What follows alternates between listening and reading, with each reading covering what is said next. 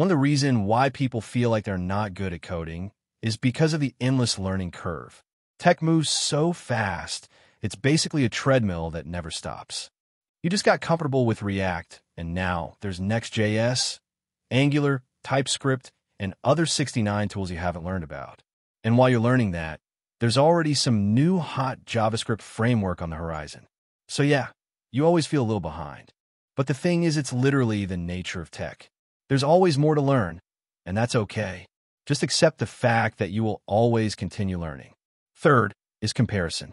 Social media, GitHub, YouTube, it's all trap.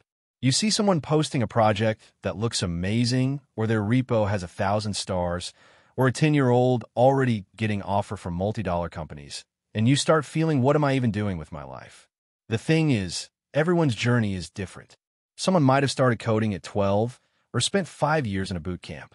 Comparing yourself to others is just destroying your inner peace.